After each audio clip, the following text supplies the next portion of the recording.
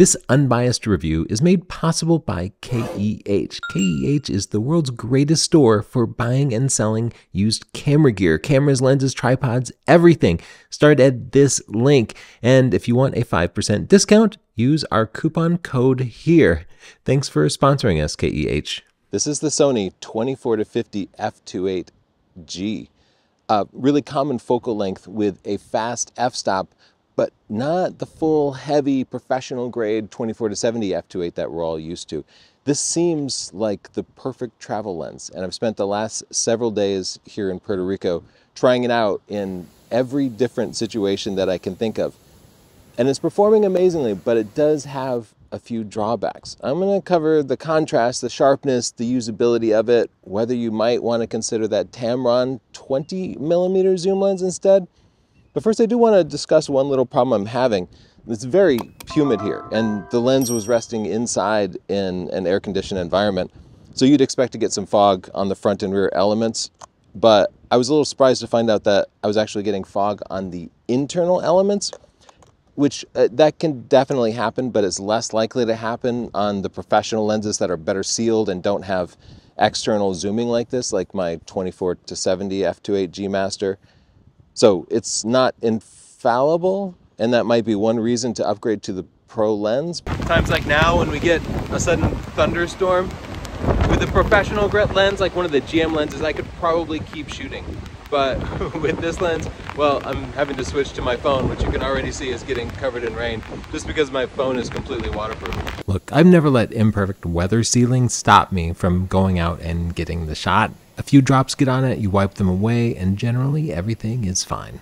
This lens has an aperture ring on the dial like all the recent Sony lenses, but it's so nice because when my left hand is on it, I can really quickly click over to f2.8 to get a portrait of Chelsea with a little bit of background blur.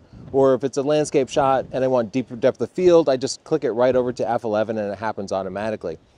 The 24-50 range feels pretty limiting. Like we're used to 2.5, 3, 4 times zoom lenses, but Sony lent me this A7C-R, which is a super compact 60 megapixel full frame camera. And that gives me a ton of croppability. So I could easily crop to 70 millimeters. Even if I crop to 100 millimeters, I still have 15 megapixels of detail. So still pretty usable cropped 2 times. And for those times when I want to go wider, I turn the camera vertically like this and take several shots and then stitch them together in a panorama. It doesn't work for video, but for stills, you can get the results you want with just a few clicks. And as a result, I feel like this is maybe the most versatile travel combination you can get if you're like me and you're obsessed with high quality. Back in the mainland with a little bit of a tan, let's talk about lenses that most closely compete with this new 24-50 f2.8. My day-to-day lens, because I'm a professional, I tend to use the G Master lenses, and you can see the 24-70 G Master 2 here and this pretty huge size and weight difference. And I'll say, hiking up those mountains at El Yunque, I am really glad I was bringing this instead of this. In that travel and landscape focus scenario, I never found myself missing the 50 to 70 millimeter range that this offers, but I actually wish I could go a little bit wider on this 24-50, and I did shoot a lot of panoramas as a result. That's a good workaround with landscapes, but still, it would be really nice if I had the option to zoom a little wider. For myself, when buying a travel lens, I would strongly consider the Tamron 20-40 f2.8. KEH has some of these for about 30% less than you'll be able to buy this new.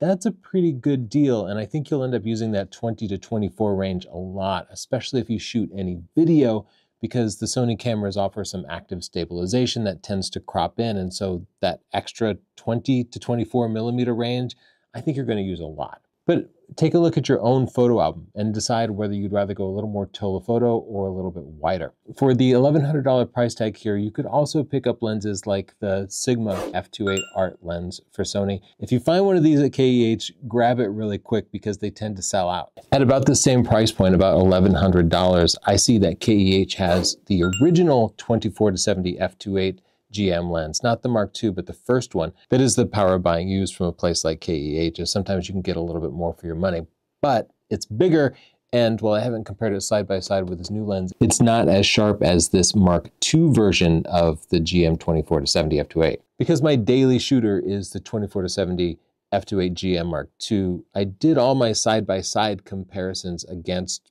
this. So first, let's take a look at how this compared in sharpness to a lens twice as expensive. At 24mm, the first thing I notice is the new 24-50 is actually a little wider. Look at the space to the left of my dad and to the right of the transformer Canon, but I also see more distortion here. This desk here is a little bit curved on the new lens while it's pretty straight on the GM lens. This distortion would probably be removed once we have Lightroom profiles that we can apply to the lens, but it's worth noting that I haven't applied profiles to either just so they're on more equal footing. Optically, the GM lens has less distortion. Zoom in to check the sharpness. This is amazing, but I'm going to say they're about equal. At half the price, the 24-50 seems about the same sharpness in the center at 24mm. But let's check the corners. At the edges of the frame, the G Master lens at 24mm looks way better. So doubling the price does get you corner to corner sharpness. How about 50mm? Whoa, at 50mm, the G Master shows you why it costs twice as much. This is crazy amounts of detail. Of course, I'm shooting this at 240 megapixels, so you'll see a less of a difference when you're not using pixel shift on a tripod, but still, this difference is crazy. Let's check the edge of the frame. Near the edges of the frame, they're both showing a lot of chromatic aberration, the magenta here and the green here. And the G Master lens definitely loses some detail at the edge, but still looks better than the G lens. What about those times when you need 70mm and we have to crop on the 24-50? Let's see how the detail compares between cropping to 70 and zooming to 70. Because the 24-50 was already a little bit weaker at the 50mm end, the cropping really doesn't hold up. Though I bet this is enough detail for most people, especially when using a 60 megapixel camera like the A7C-R. That's pretty telling. You pay twice as much, you get sharper images, more so at the long end. So if you're working more on the wide end here, I'd be totally happy with this. That's also all at 240 megapixels. So if you're at 60 megapixels or 24 megapixels with something like a Sony A7C, most of those differences are going to pretty much disappear. Next, I went into the studio environment and shot backlit portraits. This creates flaring and chromatic aberration, technically challenging scenarios that can ruin your image quality if a lens is less than perfect. So let's see how this lens handled. First, at 24mm, the G Master lens actually has more flaring. Look at this blob here. Let's zoom in to check the chromatic aberration. The chromatic aberration is a little different, but I think it's about equal. As we peer into the unlit foreground, I'm looking for the amount of contrast and detail, and to me, the G Master looks a little bit more contrasty. So the G Master had a little more flaring, but a little better contrast, and I'm going to call it a tie. At 50mm, again, I see a little more flaring from the G Master. Pretty similar chromatic aberration, though here the G lens is a little bit worse. And again, a little more contrast and detail from the G Master lens. Actually, I was really impressed with those results, and I would consider those professional level results, and I would not hesitate to shoot backlit portraits with this, which I would with a lens like the 24-105 f4G. Next, I took the lens outside and shot directly into the sun with a high f-stop to see how they each rendered starbursts. That's a common technique for landscape and travel photography. I'm shooting at f22 to turn the sun into a starburst. Each aperture blade creates 2 points, and they both have the same number of points, indicating that they both have 11 bladed apertures. Note that the starburst on the G Master lens is a little bit cleaner, supporting the idea that it has slightly better contrast. I do see a little bit more flaring on the G Master, though. You can see there just seems to be a little bit less of it here. Note that these green and magenta blobs here occur on both, and they're not the fault of the lenses, but rather the sensors. Sony sensors reflect light off of the on-sensor autofocus points, and it creates this sort of ugly effect when you shoot into the sun, especially with high f-stops. At 50mm, the results, again, they're pretty similar. The G Master lens is a little bit cleaner, showing better contrast, but a little bit more flaring. So should you pick up the Sony 24-50 f2.8? Hopefully I've helped you decide whether it's the right lens for you. For myself, I think I'd be a little more impressed by the Tamron 20-40. I like that focal range a little more for things like landscapes or travels through narrow European streets. And then for things like weddings and events, professional stuff, I would use my Sony GM Mark II lens. Whichever you decide, be sure to use our links and shop at KEH before you buy anything. Check them out and see if they have any of these available used, because you can get a lower price, especially if you use our coupon code, and they'll still give you a warranty.